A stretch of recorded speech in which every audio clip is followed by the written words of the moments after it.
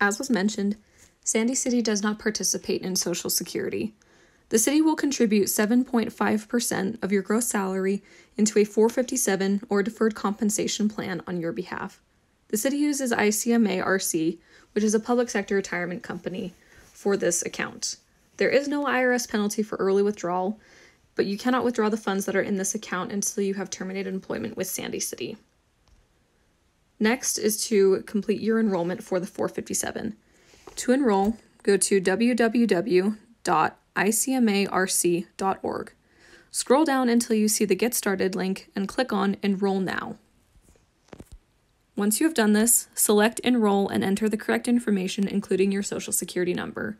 Please make sure your Social Security number is entered correctly. Next, it will ask for the plan number. The plan number for the 457 plan is 301476. The other fields, including plan state and plan name, should auto-populate once you have this information in there. Once you have completed this, click Next at the bottom of the screen. Step 3 is to select the enrollment type.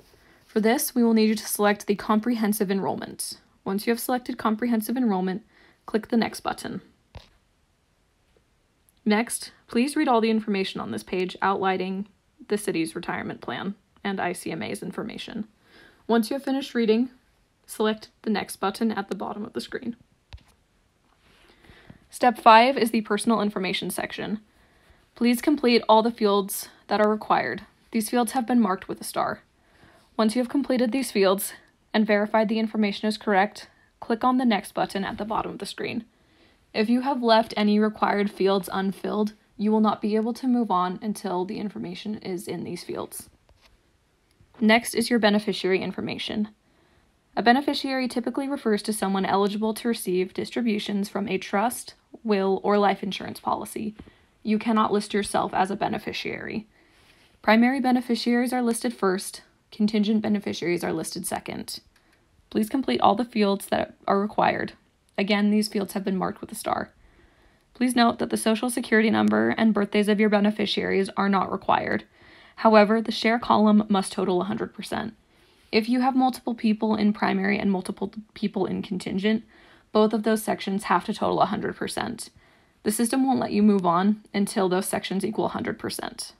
Once you have finished this, click the Next button at the bottom of the screen. Next is your contribution information. Please read the information on this page and then leave amount per pay set at 0.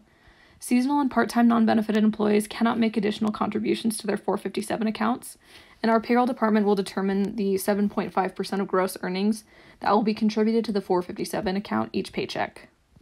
Once you have finished this, click the Next button at the bottom of the screen. Next is the future investment allocations. If you would like to choose where your contributions are invested, you can select from the funds that have been offered. If you do not have a preference, you will be enrolled in the default allocation.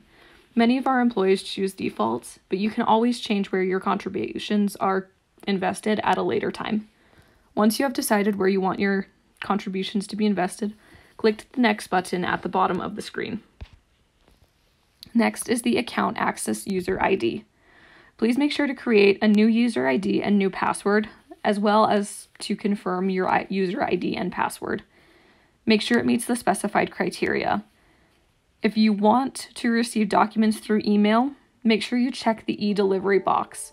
If you would like to receive documents through the mail, you can leave this box unchecked.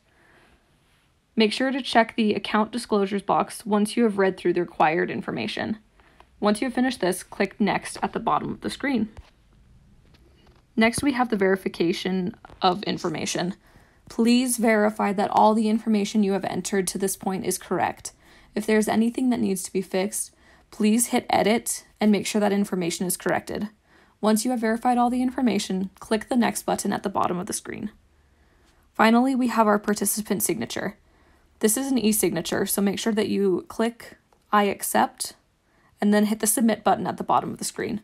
Once you have done this, you will have completed the enrollment for your 457.